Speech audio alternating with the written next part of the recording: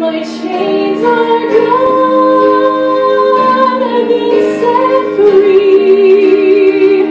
My good, my Savior has ransomed me, and by the blood His mercy lays. Unending love, amazing grace. Let's open our Bibles to the book of Daniel, chapter 2, and verse 40. Daniel 2:40 for our message from the Word of God this morning. You'll find Daniel 2:40 on page 901 if you're using the church Bible. Today is January 24th, 2021. Our text will be in Daniel 2:40, right on down to the end of the chapter in verse 49. And the title of this morning's message is The Unidentified Nation. The Unidentified Nation. And we begin with the story of two men who were talking at work one day. And one of them said to the other, "Guess what? I had my first UFO experience earlier this morning." And the other man said, "Oh yeah? How'd that happen?" And he said, "Well, I was walking in the kitchen this morning, and I said to my wife, 'Good morning, fatso.' And suddenly there were flying saucers coming at me from every direction." And deservedly so, I might add. Well, when I was a kid, we used to talk about people who thought they saw flying saucers. That's what we called them in those days. These days, they're called UFOs, unidentified flying objects.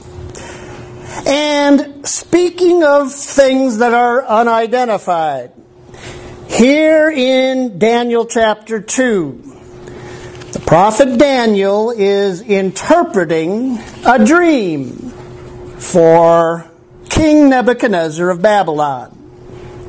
And he tells him that his dream means that someday an unidentified nation was going to conquer him. And that another unidentified nation would eventually conquer them. And now he's about to tell the king about still another unidentified nation. Tell you what, let's begin in verse 36 to get the context, where we left off after our scripture reading this morning. In Daniel 2:36, Daniel said to the king, "This is the dream, and we will tell the interpretation thereof before the king.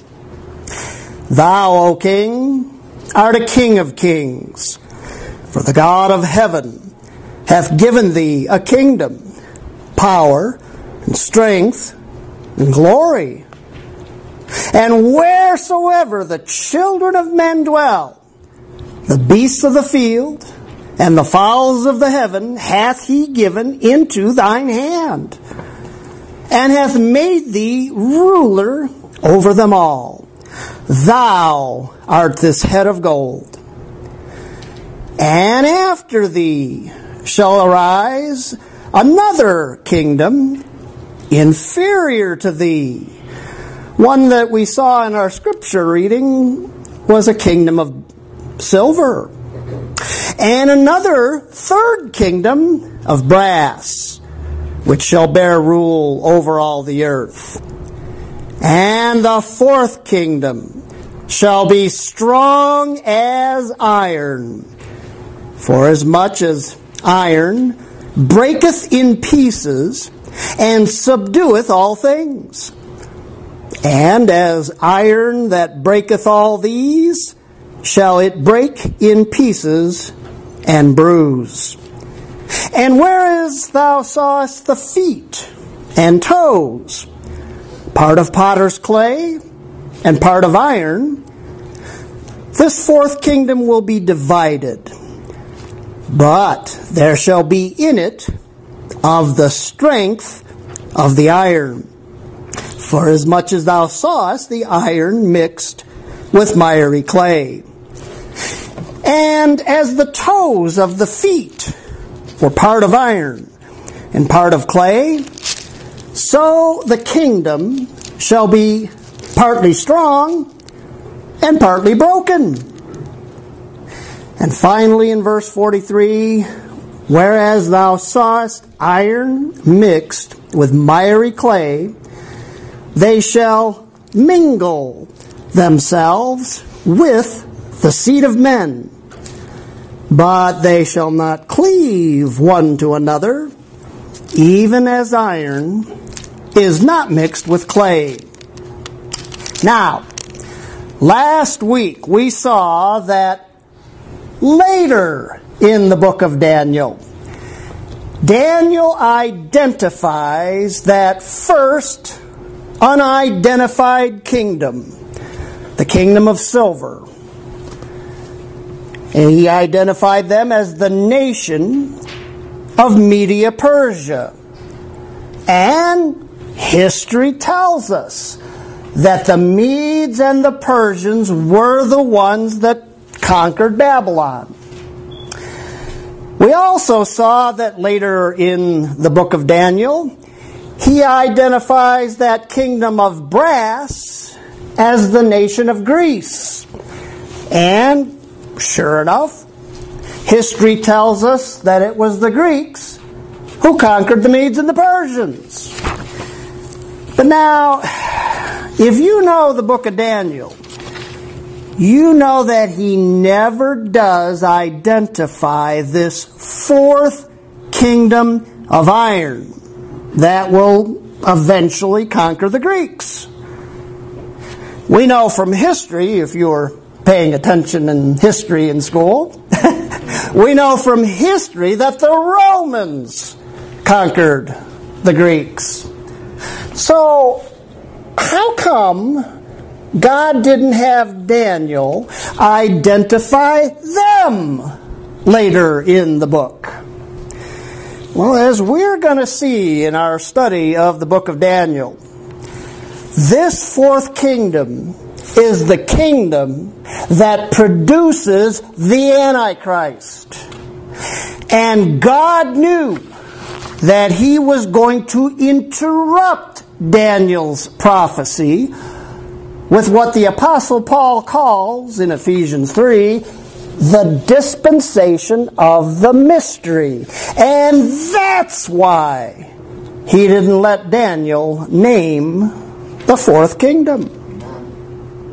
Now, after the rapture brings a conclusion to this dispensation of the mystery, God is going to pick up right where he left off, and another nation will arise that will be a lot like the Roman Empire. And it will produce the Antichrist. So the description that Daniel's giving us here of the nation that would conquer Greece is also a description of the nation that will eventually produce the Antichrist. And as we're about to see, there's a lot of similarities. For instance, did Did you know that the Roman Empire is associated with iron? Give you a little homework. Go home and Google the words Roman Empire and iron. And the first thing that comes up will say that the Iron Age started long before the Roman Empire came along. But it'll add that it was weapons of iron that enabled the Romans to conquer the world. Like Daniel said in verse 40. Let's back up to verse 40 and read it again. And the fourth kingdom shall be strong as iron. For as much as iron breaketh in pieces, and subdueth all things. And as iron that breaketh all these, shall it break in pieces and bruise. Daniel is saying that the Romans were going to come along and break everything that got in their way. And they did. They did it because they were strong as iron. But listen, the nation that's going to produce the Antichrist is also going to be strong as iron. And they're also going to be associated with iron in some other ways. Let's read verse 43 again, and you'll see what I mean. In verse 43 it says, And whereas thou sawest iron mixed with miry clay, they shall mingle themselves with the seed of men, but they shall not cleave one to another, even as iron is not mixed with clay. Now notice it says that they will mingle themselves with the seed of men. You know what that means? That means whoever they are, they must not be the seed of men. Otherwise, it wouldn't make any sense to say they will mingle themselves with the seed of men, right? And who they are, of course, are fallen angels. Fallen angels who will mingle their seed with the seed of men. Just like they did in your first reference in Genesis 6:2. Back in the days of Noah, it says, The sons of God saw the daughters of men, that they were fair. And they took them wives of all which they chose. And 9 months later, there were giants in the earth in those days. Now that phrase, sons of God there, that refers to angels. Look what God told Job in your next reference in Job 38:4-7. He said, When I laid the foundations of the earth, the morning stars sang together, and all the sons of God shouted for joy. And listen, the only ones who were around to see God lay the foundations of the world were angels.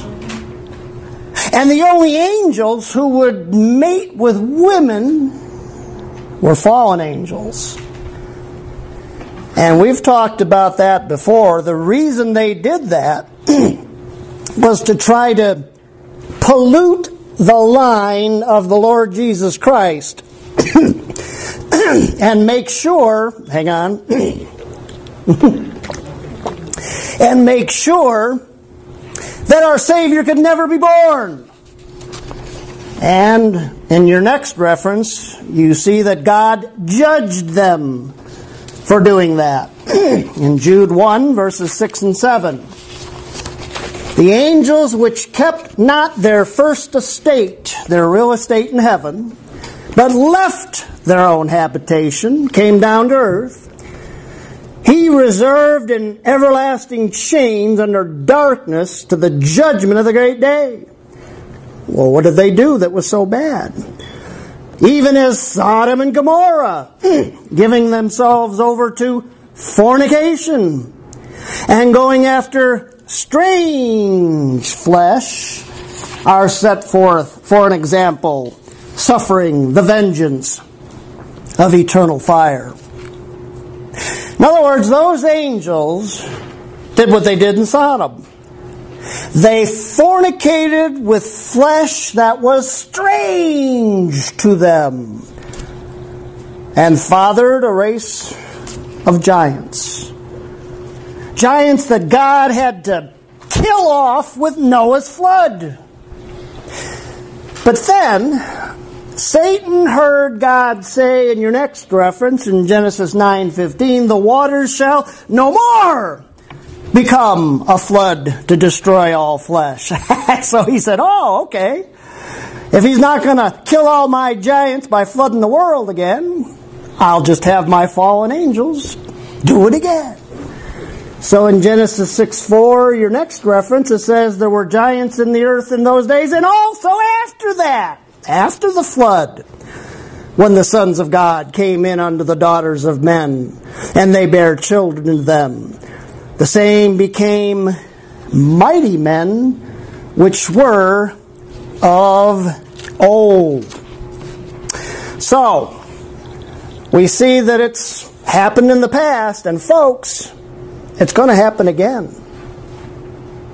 And the thing about these fallen angels is that they're associated with iron. Look at your next reference. The Apostle John tells us about something that's going to happen in the tribulation in Revelation 9:1-10.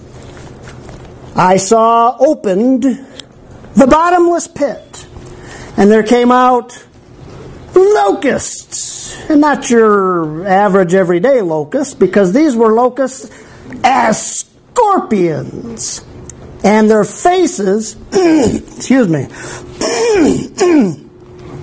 were as the faces of men.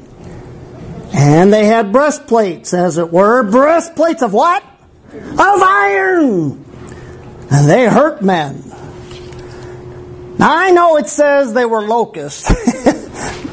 But when it says that they had faces like men, that tells you they were demonic fallen angels. Because in the Bible, all angels are men. Now, I didn't say all men are angels, right, ladies? That's not the case. But I didn't hear any amen, so I guess that's a good thing. But every angel in the Bible is either called a man or is referred to with masculine pronouns. And fallen angels are associated with iron. And do you know who else in the Bible is associated with iron? Those giants that they fathered. As you see in your next reference in Deuteronomy 3:11, where Og, king of Bashan, I love that name. I always say, when he was born, they looked and said, oh, he's so cute. Let's name him Og. Og, king of Bashan, of the remnant of the giants, behold, his bedstead was a bedstead of iron. 9 cubits was the length of it, 4 cubits the breadth of it. Do you believe that story? I think it's a lot of bunk.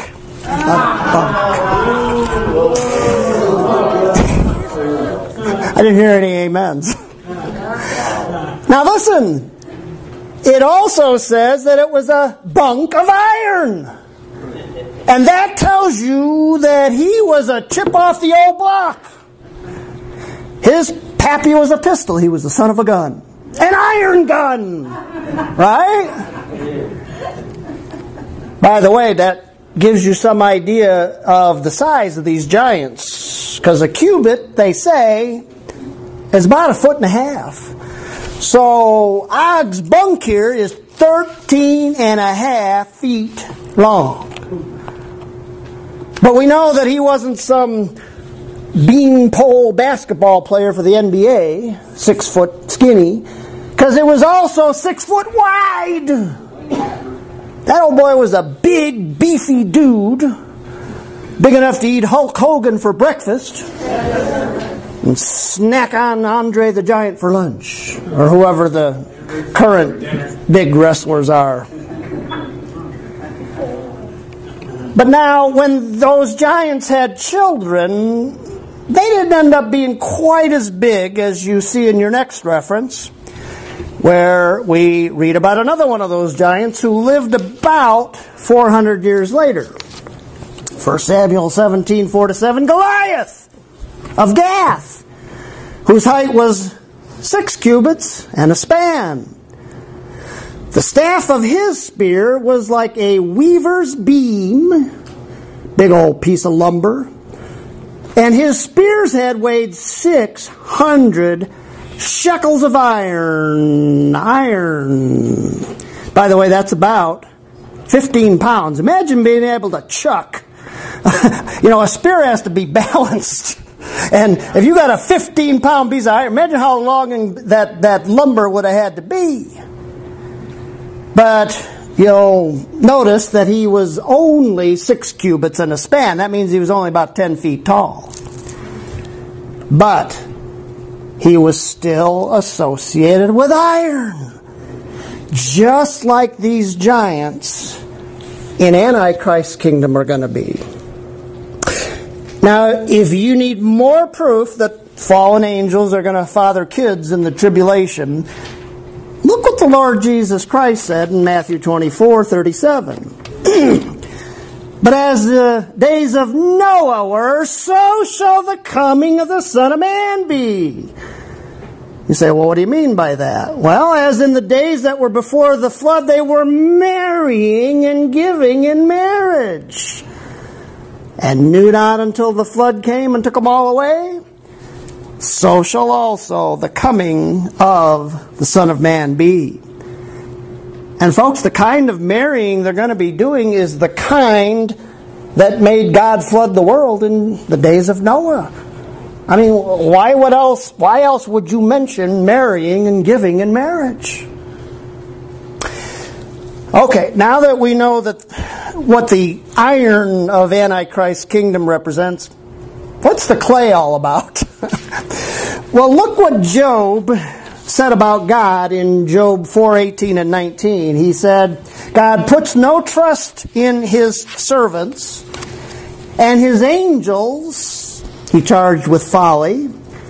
How much less in them that dwell in what? Houses of clay, whose foundation is in the dust. Well, you know who he's talking about when he talks about people whose foundation is in the dust.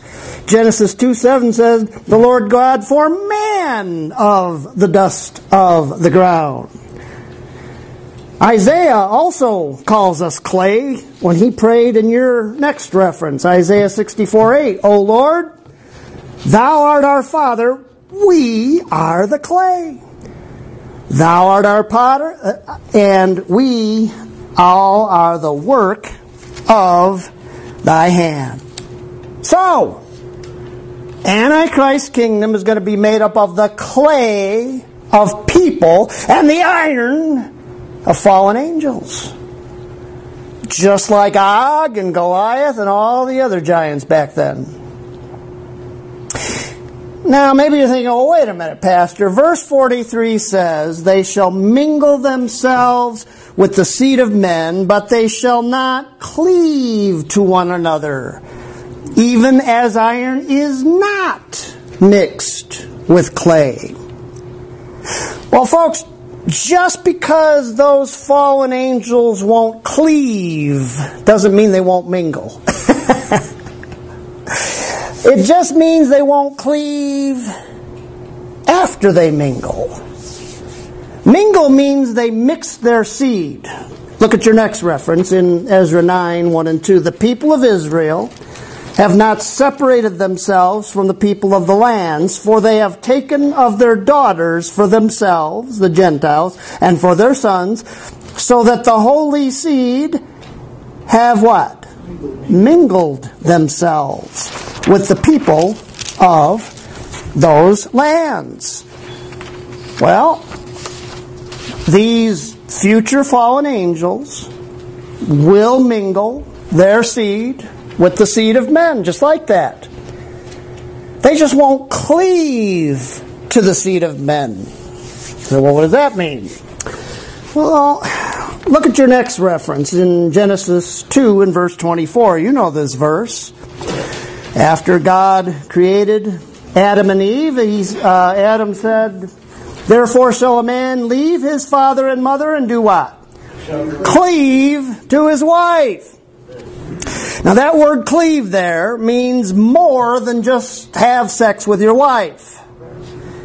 It means to be joined unto your wife and to stay joined unto your wife and not leave her.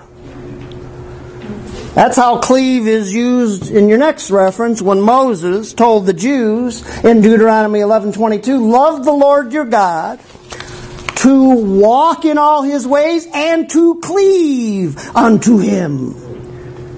If you think Moses was telling them that they should cleave to the Lord to get saved, and after that have nothing to do with him, well, you're thinking like a lot of Jews did think back then, and how a lot of Christians think today, right? But you're not thinking like God thinks. And if you think marriage is just about sex, well, you're thinking like a lot of men do today. Men who love a woman and father a child with her and then leave her with the child that they fathered. But you're not thinking like God if you're thinking like that. When God says to cleave to your wife, He means to be joined unto her and stay joined unto her. But that's not what these fallen angels are going to do. They'll be more of the love them and leave them types. You know, the deadbeat dad types.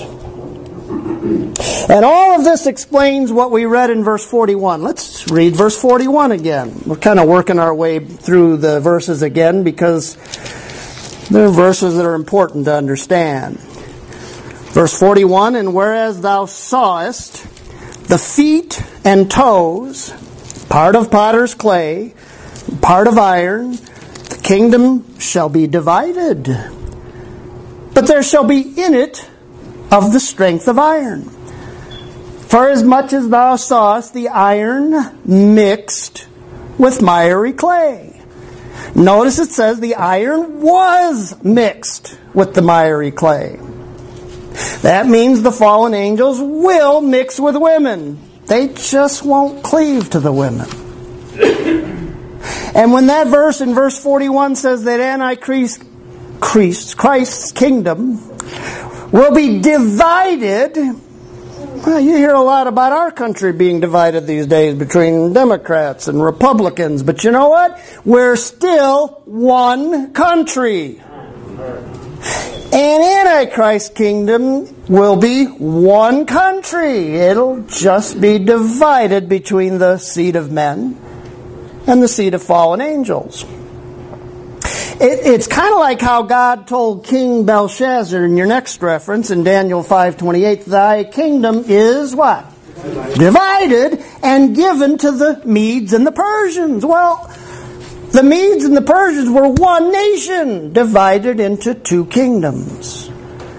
And Antichrist's kingdom will be one nation divided into the kingdom of the seed of men and the kingdom of the seed of the fallen angels. And that explains verse 42. So let's read verse 42 again. "And as the toes of the feet were part of iron, part of clay, so the kingdom shall be partly strong and partly broken."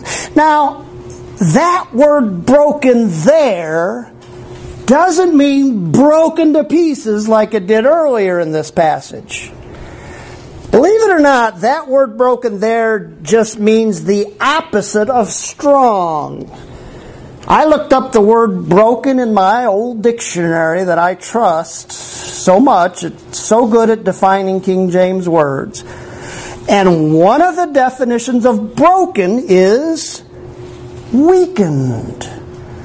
It gave the example of like when we say someone has broken health. Well, I don't know that we say that so much anymore, but I know that here in verse 42, that's how the word broken is being used. Because it's saying that Antichrist's kingdom will be strong and partly not strong. It'll be partly strong because it's the seed of the fallen angels, and partly broken, partly weakened, because it's the seed of weaker men. Now, notice that verse 42 kind of focuses in on the toes of this kingdom. And we know what those 10 toes represent. They represent kings. Kings who will join themselves to the Antichrist. And we know that because later God gives Daniel a vision of this fourth kingdom. In Daniel 7, verses 7 and 24. Daniel says, I saw in the night visions, and behold, a fourth beast, dreadful and terrible, and strong exceedingly. And it had what kind of great teeth? Iron teeth. It devoured and brake in pieces and stamped the residue with the feet of it. And looky here, it had 10 horns. And the 10 horns out of this kingdom are 10 kings that shall arise. That's the 10 toes here. Now, if that doesn't convince you that the 10 toes represent 10 kings, in your next reference, God gave the Apostle John a vision of those same 10 kings in Revelation 17, 3 to 12. John said, I saw, and he's having a vision, I saw a scarlet-colored beast full of names of blasphemy, having 10 horns. And the angel said to me, the 10 horns which thou sawest are 10 kings, which have received no kingdom as yet, but receive power as kings 1 hour with the Antichrist, the beast. Now, every time I read that verse, I remember, see, when you've been saved for 50 years, you remember all this stuff. I remember years ago in the 50s and 60s when the nations of Europe formed something they called the European Common Market. Anybody remember that phrase? All the prophecy preachers went berserk. Oh, the rapture must be very near. There's the 10 kings gathering together that'll be with the Antichrist. But what does the Bible say? The Bible says that they will receive power 1 hour with the beast. The Bible says those kings won't rise until the beast arises. But when he does, he's going to have a 10-nation confederacy. And you see a type of them in your next reference in Psalm 83, 1 to 8. This is kind of a tribulation prayer. But it was a prayer that I think it was David prayed at that time. Psalm 83, 1 to 8, O God, thine enemies make a tumult, and they that hate thee have lifted up the head. They have taken crafty counsel against thy people, and consulted against thy hidden ones. They have said, come, and let us cut them off from being a nation, that the name of Israel may be no more in remembrance. For they have consulted together with one consent. They are confederate against thee. The tabernacles of Edom, and the Ishmaelites of Moab, the Hagarenes, the Gebalites, and the Ammonites. You go down through that list there, folks, and if you count those nations, guess how many there are? There's 10 of them. And they're all busy doing what Antichrist kings are going to be doing, trying to wipe out Israel. The faithful Jews who will be hiding from him, like in the third line of that big paragraph there, thy hidden ones are hiding from the Antichrist. By the way, the next time you hear a Southerner say the South will rise again, just remind them that in the Bible, a confederacy is not a good thing, right? Yeah. When this Psalm 83 confederacy rises again, faithful Jews are going to have to do what Isaiah 8 says, and remember these words. Isaiah 8, 12 and 13, say ye not a confederacy to all them to whom this people shall say, a confederacy, neither fear ye their fear, nor be afraid. Sanctify the Lord of hosts himself, and let him be the thing you're afraid of, and let him be your dread. That's saying when those 10 kings start their saber rattling to try to scare you to join the Antichrist like they did, you fear God instead of fearing them.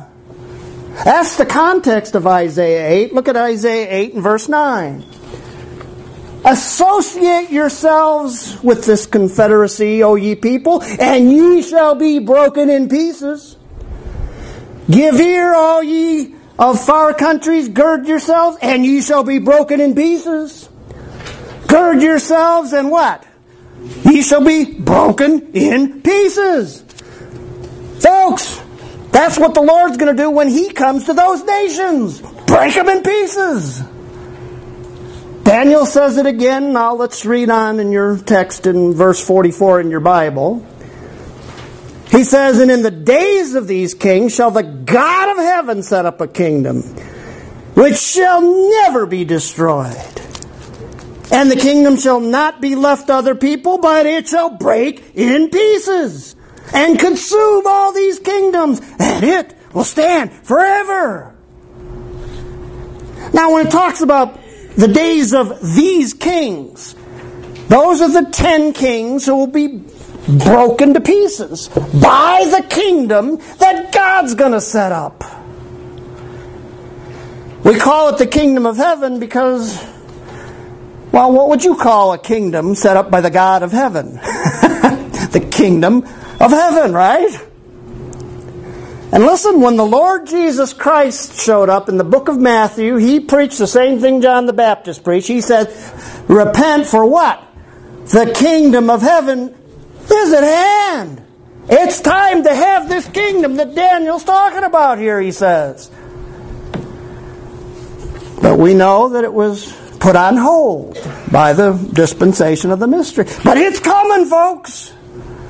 And when it comes, Daniel 2:44 says, it will never be destroyed. And he says it won't be left to other people. You say, what does he mean by that? Well, folks, the kingdom of Babylon was left to the Medes and the Persians. And the kingdom of the Medes and the Persians was left to the Greeks. And the kingdom of the Greeks was left to the Romans. That's not going to happen anymore, he says. It won't. God's kingdom won't be left to other people. His kingdom, it says in Zechariah 14:9, the Lord will be king over all the earth. And after that, in Isaiah 2:4, they'll beat their swords into plowshares, their spears into pruning hooks. Nation will not lift up sword against nation. Neither shall they learn war anymore, so there's not going to be any more this nation conquered that nation and conquered that nation. Now, when it says that it'll stand forever, that used to puzzle me because I knew that later in the New Testament it talks about the millennial kingdom. And so whenever you read this verse, you have to remember that after the first 1,000 years, something happens. Something big that you read about in Revelation 20, verses 7 to 21:1. When the 1,000 years are expired, Satan will go out to deceive the nations, Gog and Magog, to gather them together to battle. and fire will come down from God out of heaven and devour them. And then, John says, I saw a new earth. So the kingdom that Daniel's talking about here, that God's going to establish, will stand forever. But after that first 1,000 years, it's going to stand on a brand new planet. It's going to stand on the new earth. Now, that's an awful lot to take in. We just covered the course of human history. And so in case the king had any trouble following all that, Daniel kind of sums it up in verse 45. He says, "Forasmuch as thou sawest that the stone was cut out of the mountain without hands by the virgin birth of Christ, and that it brake in pieces the iron, the brass, the clay, the silver, and the gold, the great God has made known to the king what shall come to pass hereafter. And the dream is certain, and the interpretation thereof is sure." Well, we saw last week the stone is Christ. And when he returns 7 years after the rapture, after the tribulation, he's going to smash the feet of that image, because the feet of that image represents the culmination of all the wickedness of all those kingdoms that come before. All the culmination of the times of the Gentiles, like we talked about last week. And it's going to end with a bang. I believe in the Big Bang Theory. I just believe it hadn't happened yet. But listen, it's going to come. And so what that tells you is, if you think the world is going to end in a nuclear holocaust, when I was, like we did when I was a kid, I'm kind of a little bit too young to remember the Bay of Pigs thing, but my cousin, a year or two older, he says, I went to bed that night with my bow and arrow. He thought maybe they were, the Russians were going to invade or something. I don't know. If you think the world is going to end with a nuclear holocaust or by a flood caused by global warming or by an asteroid hitting the earth like we hear talked about, or a super virulent COVID-19 virus, you can put all those worries to bed, because Daniel just told you how the world's going to end. And he says that the dream is certain and the interpretation is sure, and I believe him. How about you? Amen. And if you think Nebuchadnezzar was grateful that he was able to interpret his dream, you're right. Look at verse 46. "Then the king Nebuchadnezzar fell upon his face and worshipped Daniel, and commanded that they should offer an oblation and sweet odors unto him. And the king answered unto Daniel, and said, Of a truth it is, that your God is a God of gods, and a Lord of kings," which is really something, because he's the king, "and a revealer of secrets, seeing thou couldst reveal this secret." Then the king made Daniel a great man, and gave him many great gifts, and made him ruler over the whole province of Babylon, and chief of the governors over all the wise men of Babylon. And then in verse 49, Daniel requested of the king. He said, "Don't forget my buddies. Don't leave them out." He requested of the king, and the king set Shadrach, Meshach, and Abednego over the affairs of the province of Babylon. But Daniel sat in the gate of the king. And our final point is that phrase, the gate, that means Daniel was given a place in the government of Babylon. The gate was where the rulers of a city would meet to conduct their business. Look at your last reference. Speaking of the virtuous woman, it says her husband is known in the gates when he sitteth with who? The elders of the land. So Nebuchadnezzar, he must have been mighty grateful to Daniel for interpreting his dream and telling him what the future was going to be like. And you know what? If he didn't become a believer in Daniel's God here, I think he does in the next chapter, in chapter 4, that we'll consider next week. And you know what that means, don't you? Someday, you get to meet him. Let's pray. Our Heavenly Father, we live in a world where people are always wondering how this world's going to end. All those theories we mentioned a moment ago, people worry about those things. People wonder about, they go to see psychics and fortune tellers and read their horoscope to find what you've laid out for us so clearly today. It's our privilege to serve the God that Daniel served and be able to put our confidence in the one that not only created heaven and earth, but is not going to let it go on forever in sin and degradation. We're thankful you have a plan for it. And we're thankful for saving us by your grace and letting us be part of your plan for today, this dispensation. We pray it all in the name of the Lord Jesus Christ. Amen.